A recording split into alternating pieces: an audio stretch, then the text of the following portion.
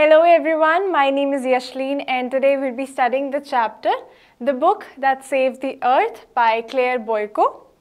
अब ये जो स्टोरी है एक इमेजिनरी स्टोरी है जिसका सेटअप जो है वो 25th सेंचुरी में है और यहाँ पे एक हिस्टोरियन जो है वो टेबल के ऊपर बैठी हुई है और जिस जगह पे वो है उस जगह को बोलते हैं वो एक म्यूज़ियम है and it's a museum of ancient history department of the 20th century.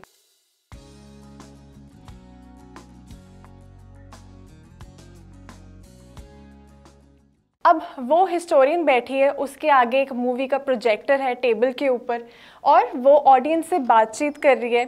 वो ऑडियंस से 20th सेंचुरी के बारे में बात कर रही है और वो ऑडियंस को बताती है कि 20th सेंचुरी को एरा ऑफ द बुक्स भी कहा जाता था। ऐसा वो इसलिए कहती है क्योंकि उस टाइम पे हर चीज़ के ऊपर कोई ना कोई बुक थी। और ये जो प्ले है the book that save the earth, ये एक हिस्टोरिकल इवेंट जो कि 2040 का है उसे डिस्क्राइब करती है और वो एक स्टोरी को नरेट करती है which is from the 21st century. वो बताती है इस स्टोरी में कि कैसे मार्शियंस ने अर्थ को इन्वेड किया था। अब मार्शियंस कौन थे? दे were the people of Mars. Invade का मतलब होता है ज़बरदस्ती किसी जगह को ऑक्यूपाई करना। और एक बुक जिसका नाम है मदर गूस, जो कि एक नर्सरी राइम की बुक थी, उसने सेव किया था अर्थ को अटैक से। The incident relates to the Martian invasion. ये जो हिस्टोरियन है ये ऑडियंस को वो हैपनिंग्स बताती है जो कि उस टाइम पे अकर हुई थी और वो सब कुछ एक फिल्म में रिकॉर्डेड था। वो प्रोजेक्टर ऑन करती है और जैसे ही वो प्रोजेक्टर ऑन करती है तो वहाँ पे वो दिखाती है मार्स का स्पेस कंट्रोल रूम और उसके बाद हमें देखने को मिलता है वहाँ पे द ग्रेट थिंक टैंक। अब ग्रेट थिंक टैंक कौन था? The great and mighty think tank वो is the commander in cheap and the ruler of Mars. उसका जो हेड का शेप था ना वो एग की तरह था, बहुत ही ज़्यादा ह्यूज था वो और उसको बहुत अच्छा लगता था जब भी उसको लोग प्रेज करते थे, उसे फ्लैटर करते थे। And he was the most powerful and the most intelligent creature in the whole universe. किसी की भी इतनी हिम्मत नहीं होती थी कि कोई उसको डिसोबे कर जाए या फिर उसकी बात ना माने। एंड उसका और उसके एक असिस्टेंट थे जिसका नाम था नूडल, जो कि हमेशा उसके साथ रहता था।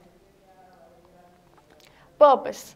अब थिंक टैंक जो है वो अर्थ के ऊपर एक स्पेसक्राफ्ट भेजते हैं ताकि वो अर्थ की जितनी भी इंफॉर्मेशन है उसे कलेक्ट कर सके, उसे जान सके और उसके बाद दूसरे स्पेसक्राफ्ट से वापस मार्स में भेज दे। वो स्पेसक्राफ्ट जो कि ऑलरेडी अर्थ पे अटैक करने के लिए रेडी था। Handsome Martians. अब थिंक टैंक जो है वो अपने अप्रेंटाइज जो कि जिसका नाम है नूडल, उसे ऑर्डर करते हैं कि वो उसकी बात करवाए उस स्पेस प्रॉब से जिसको उन्होंने अर्थ पे भेजा था इंफॉर्मेशन कलेक्ट करने के लिए।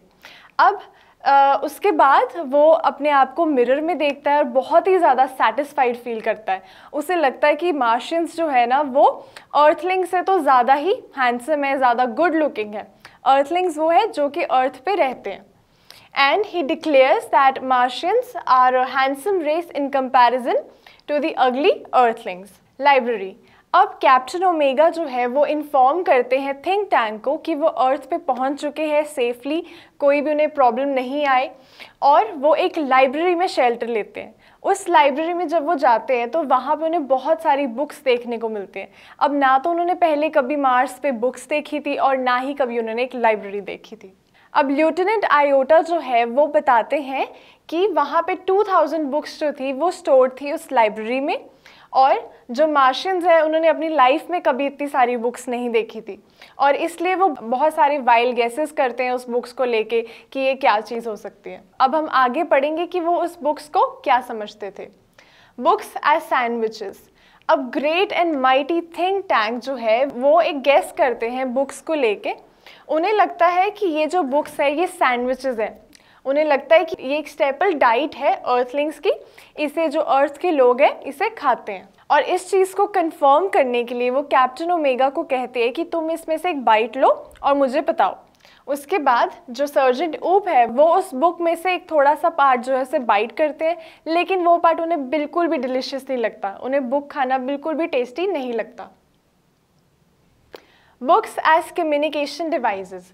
अब जब वो ये सब कर रहे होते हैं तो वहाँ पे जो उनके असिस्टेंट है ग्रेट थिंक टैंक के नूडल, वो वहाँ पे आ जाते हैं और वो वहाँ पे आके बोलते हैं कि उन्होंने फिल्म्स में देखा था कि ये जो अर्थलिंग्स है ये इन बुक्स को, इस सैंडविचेस को नहीं खाते हैं। वो बताते हैं कि ये एक कम्युनिकेशन डिवाइस है। तो थिंक टैंक जो है वो ओमेगा को बोलते हैं कि अच्छा, अगर ये कम्युनिकेशन डिवाइस है तो तुम इसमें से सुन के देखो। तो उसके बाद जो ओमेगा है वो बुक को उठाते हैं और उसे अपने ईयर के पास रखते हैं, लेकिन उन्हें फिर भी कुछ सुनाई नहीं देता। Books for I communication. अब इसके बाद फिर से नूडल वहाँ पे आते हैं और वो कहते हैं कि जो अर्थलिंग्स है, जो अर्थ के लोग हैं, वो इसमें से सुनते नहीं हैं, वो सिर्फ इसे खोलते हैं और इसे देखते हैं। तो जो थिंक टैंक है वो अपनी जजमेंट देते हैं कि ये जो सैंडविचेस है they are not for year communication, they are for I communication. उसके बाद वो ऑर्डर करते हैं कैप्टन ओमेगा को कि एक लार्ज कलरफुल सैंडविच, एक वहाँ पे बड़ी सी कोई बुक होगी, वो कहते हैं कि तुम इसे उठाओ और इसमें देखो क्या लिखा हुआ है। Miss interpretation of rhymes. अब ओमेगा जो है वो बुक्स की तरफ देखता है, उसे खोलता है और वो बताता है थिंक टैंक को कि इसमें बहुत सारी अर्थ के जो लोग हैं उनकी पिक्चर्स है, बहुत सी डॉट्स है, बहुत सी लाइंस है। और उसके बाद जो ग्रेट थिंक टैंक है वो उसे ऑर्डर करते हैं कि तुम इन पिक्चर्स को स्टडी करो और जो भी पिक्चर्स है उन्हें अपने कोड में कन्वर्ट करके मुझे बताओ। People of earth are intelligent. अब जो ओमेगा है वो जिस बुक की तरफ देख रहा था वो एक नर्सरी की राइम बुक थी। उसके बाद वो रीड करता है उस नर्सरी राइम बुक को, मिस्ट्रेस मैरी। अब जब वो ये पढ़ता है तो थिंक टैंक जो है वो सोचता है कि अर्थलिंग्स जो है उन्होंने एग्रीकल्चर और माइनिंग को कंबाइन कर दिया है और वो एक्सप्लोजिव्स भी ग्रो करते हैं। अब इससे उसे लगता है कि अर्थ के जो पीपल है वो बहुत ज़्यादा इंटेलिजेंट है और बहुत ज़्यादा ब्रेव है। No invasion. उसके बाद जो नूडल है वो कहते हैं कि जो स्पेसक्राफ्ट है जिन्होंने अटैक करना था अर्थ के ऊपर वो बिल्कुल रेडी है इन्वेड करने के लिए। लेकिन थिंक टैंक जो है वो नूडल को कहते हैं कि अभी तुम होल्ड करो और कहते हैं कि अभी हम इन्वेड नहीं करेंगे। उसे फिर एक नई इन्फॉर्मेशन मिलती है।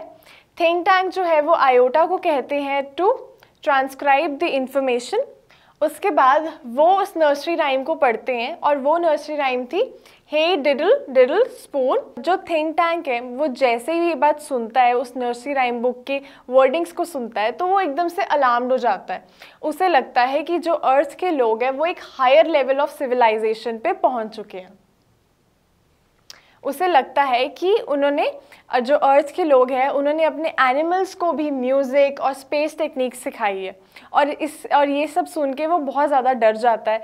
उसे लगता है कि अब अर्थ के जो लोग हैं ना, ये पक्का काऊ का ये पक्का मिलियंस ऑफ काउस का हम पे अटैक करेंगे। इसके बाद वो डिसाइड करता है कि आज यहाँ पे कोई भी इन्वेजन नहीं होगी, कोई भी अटैक नहीं होगा। Humpty Dumpty. And after that जो ऊप है वो एक नर्सरी राइम को पढ़ते हैं और वो नर्सरी राइम में हम्टी डम्टी की पोएम थी। तो जैसे ही वो वहाँ पे पढ़ते हैं और वो उसमें पिक्चर देखते हैं हम्टी डम्टी की, तो उन्हें रियलाइज़ होता है कि वो पिक्चर बहुत ज़्यादा रिजेंबल करती है द ग्रेट थिंक टैंक को। अब इस पिक्चर को देख के जो थिंक टैंक है उन्हें लगता है कि जो अर्थलिंग्स हैं उन्होंने तो पहले ही उसे देख लिया है। उसे लगता है कि अब ये जो अर्थ के लोग हैं ये पक्का प्लान कर रहे हैं कि कैसे वो मार्स के सेंट्रल कंट्रोल को कैप्चर करे और कैसे द ग्रेट थिंक टैंक को वो कंट्रोल कर सके। तो वो ऑर्डर करता है नूडल को कि उसके लिए एक स्पेस कैप्सूल मंगवाया जाए ताकि वो बहुत जल्द वहाँ से एस्केप कर सके बिना किसी डिले के। And he thinks that the Earthlings are coming to capture Mars. इसके बाद नूडल जो है वो थिंक टैंक से पूछते हैं कि हम जाएंगे कहाँ पे अगर मैं स्पेस कैप्सूल मंगवा भी दूँ। तो जो थिंक टैंक है वो कहते हैं कि we will go to the planet alpha century which is 100 million miles away. Couldn't read the book. अब ये जो हिस्टोरियन है ये फिल्म दिखाने के बाद सबको कहती है कि एक बुक जो है, एक नर्सरी राइम की बुक, उसने पूरे वर्ल्ड को मार्शियन के इन्वेजन से, उनके अटैक से बचा लिया। और उसके बाद वो कहती है कि 25th सेंचुरी में दोबारा से मार्स के साथ अच्छे रिलेशंस हो गए, दोबारा से उन्होंने कॉन्टैक्ट जो है वो रिज्यूम किया और वो दोनों दोबारा फ्रेंड्स बन गए। अब थिंक टैंक जो है वो रिप्लेस हो गया था बाय हिज असिस्टेंट नूडल, और जो अर्थ के लोग हैं उन्होंने मार्शियंस को डिफरेंस बताया था बिटवीन बुक्स एंड सैंडविचेस, और मार्स में भी एक मॉडल लाइब्रेरी जो है वो इस्टेब्लिश की गई थी। लेकिन इतना सब कुछ होने के बाद भी वो एक बुक को नहीं पढ़ पाते, which is the mother goose. So this was all in this lesson, and now let's proceed to the question answers of this chapter. So the first question is, what guesses are made by think tank about the books found on the earth? अब जब वो आते हैं library में तो वहाँ पे उन्हें बहुत सी बुक्स दिखती है, तो वो बहुत ज़्यादा वाइल्ड गेसेस करते हैं उन बुक्स को लेकर। So the answer is, first of all, think tank declares that they are sandwiches. अब जब वो बुक्स को देखते हैं तो पहले तो think tank जो है वो कहते हैं कि ये जो बुक्स है ना ये sandwiches है। He orders the crew of space probe to eat one of these.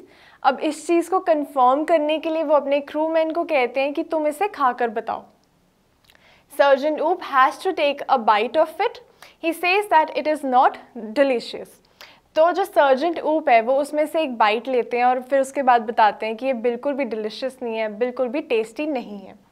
At this noodle suggest that the Earthlings use them not as food but as a communication device. अब इसके बाद जो noodle है वो suggest करते हैं कि ये जो बुक्स है ना, ये जो सैंडविचेस है, इन्हें ये जो अर्थलिंग्स है ये खाने के लिए नहीं यूज़ करते, बल्कि इन्हें वो as a communication device use करते हैं। Now think tank orders the crew to listen to them. इसके बाद जो think tank है वो अपने crewmen को कहते हैं कि अगर ये communication device है तो मुझे इसमें से तुम सुन के बताओ। All the three put the books to their ears but can't hear anything. अब वो जो लोग हैं वो अपनी बुक्स को उठाते हैं और अपने कान के पास रखते हैं, लेकिन उन्हें कुछ भी सुनाई नहीं देता। Now noodle suggests that the earthlings did not listen to the sandwiches. अब जो नूडल है वो कहते हैं कि जो अर्थलिंग्स हैं वो इन सैंडविचेस में से नहीं सुन सकते। They simply opened them and watched them. तो वो कहते हैं कि वो सिर्फ इसे खोलते हैं और इसे देखते हैं। Now think tank says those sandwiches are not for ear communication, they are for eye communication. तो अब जो think tank है वो डिक्लेयर करते हैं कि ये जो सैंडविचेस है ये ईयर कम्युनिकेशन के लिए नहीं है, these are for eye communication. He orders Captain Omega to pick up a colorful sandwich lying there and tell him what she observes in it. उसके बाद वो कैप्टन ओमेगा को कहते हैं कि आप एक बुक को उठाओ और उसे खोल के देखो कि उसमें क्या है और मुझे बताओ कि तुमने क्या ऑब्जर्व किया। It was in fact Mother Goose. अब कैप्टन ओमेगा जो उस बुक को उठाते हैं, it was the Mother Goose, which was a volume of nursery rhymes. Now the next question is, how do the three nursery rhymes frighten think tank? अब उन तीन nursery rhymes को देख के जो think tank है वो क्यों डर जाते हैं? Think tank takes the first rhyme, Mistress Mary, to mean that the earthlings have discovered how to grow high explosives like crops.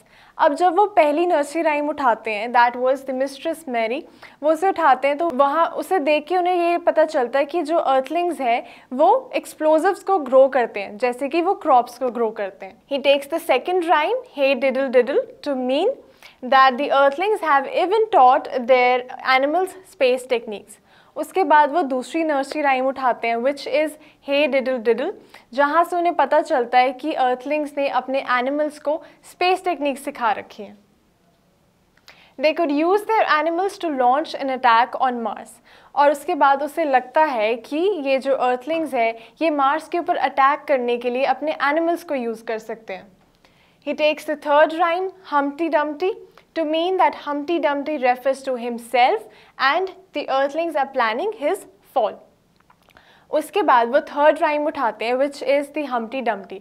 जैसे ही वो उसे देखते हैं तो उसे लगता है कि इसमें जो पिक्चर है हम्टी डम्टी की वो उससे बहुत रिजेंबल करती है, और उसे लगता है कि जो अर्थलिंग्स हैं उन्होंने ऑलरेडी उसको देख लिया है और अब वो उसे कंट्रोल करेंगे। All this fills think tank with great fear. At once, he orders the space people to leave the earth. अब ये तीनों नर्सरी राइम्स को देख के ना थिंक टैंक बहुत ज़्यादा डर जाता है और वो डिसाइड करता है कि अब वो अर्थ के ऊपर नहीं इन्वेड करेगा, उसे नहीं ऑक्यूपाई करेगा, और उसके बाद वो सब वहाँ से चले जाते हैं। So these were all the question answers and I hope that you all understood it. Till then, I'll see you in the next video. Bye.